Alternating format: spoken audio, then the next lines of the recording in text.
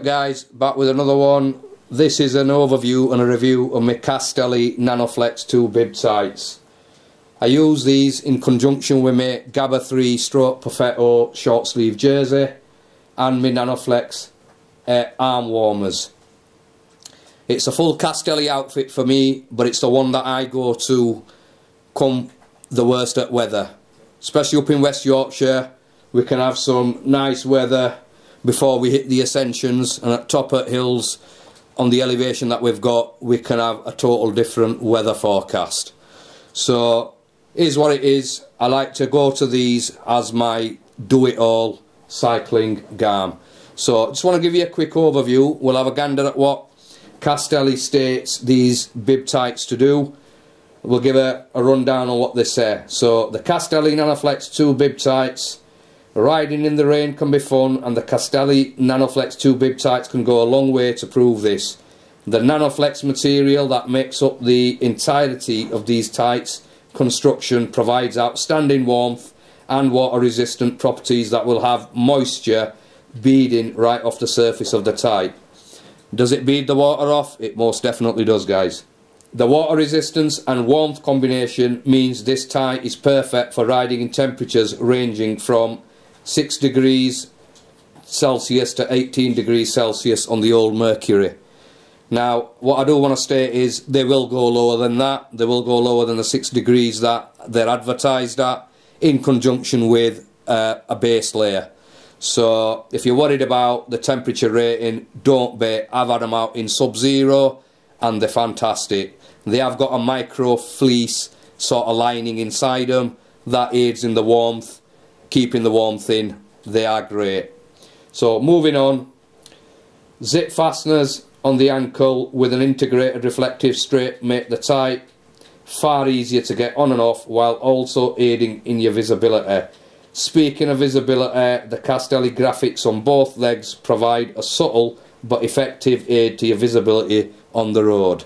Not extremely reflective, as Castelli puts it, but they will shine a bit of light off and keep the other road users aware of your presence. Preventing the tight from riding up, they've got these silicone grippers on the bottom hem on ankle zips, while also creating a seal around the shoe cover so you don't have to worry about any bare areas of your skin. What else do they state? So it's the Nanoflex material. As usual with any Nanoflex material, you've got to be a little bit cautious when coming to wash your garms. You've got to make sure you're on a low temp. I usually have mine at the 30 degrees Celsius, and I think that's the maximum rating with the Castelli Nanoflex garms.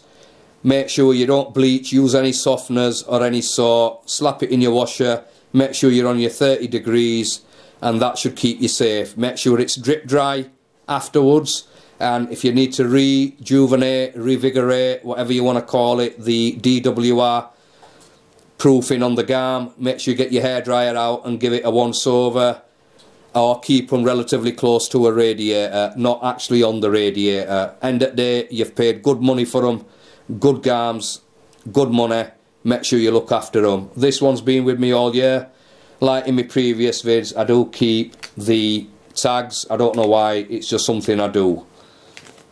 With tags, it also gives you a little rundown on your Nanoflex fabric. So I'll read it out to you. Nanoflex coating prevents water droplets from soaking through the fabric. Drops of water stay on top of the fabric or bounce off without leaving a trace.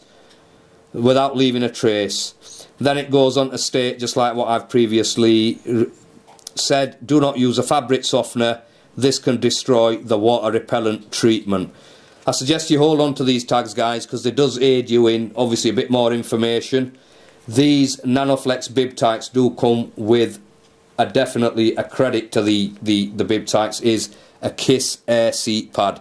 For those of you out there who are crunching big miles, especially up into the Century territory, that pad works wonders. Keeps your nether regions nice and comfy. It's a godsend. You know, Kiss Air, it's an appropriate name. Your Kiss Air pad. Kiss Air pad, Kiss Air seat pad. So we're going to give it just a look around on bib tights, and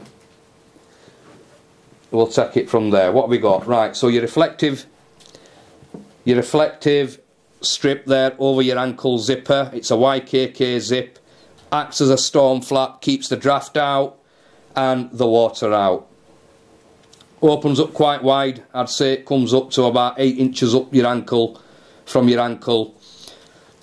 Aids in obviously getting it on. If you can see that there, you've got a micro fleece fabric in there, so that definitely aids in wicking your sweat away, keeps you nice and cool, calm and collected. This material here on the ankles there, right on bottom hem there, you've got, it's almost like a stitching, but it's got like a silicone rubbery feel to it. That prevents it from riding up. In all fairness, I don't know if these zippers were actually needed. I think Castelli could have made them without the zippers, and it'd be less hassle. You know, it's just another part that could go wrong. I mean, they've worn well for me over here. However, you know, 2 years, 3 years down the line, you're paying big money for them. I expect my garms at this price bracket to last a lot longer. So, no issues with zipper. However, I think they could have done without that, and just that silicone finishing there on bottom. Right, moving up the legs, you've got Castelli's branding,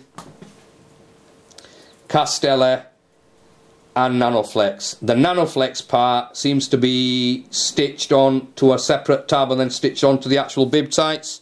I don't know why they've done that. They could have also done it for same as the print on there, the reflective print. Probably because it'll be more durable to see the Nanoflex than it is with that. Why they couldn't have done that is another issue. That's if I'm being real picky. Turn them over. Just straightforward Castelli branding on your right leg, is it? Or is it your left leg? That's your left leg.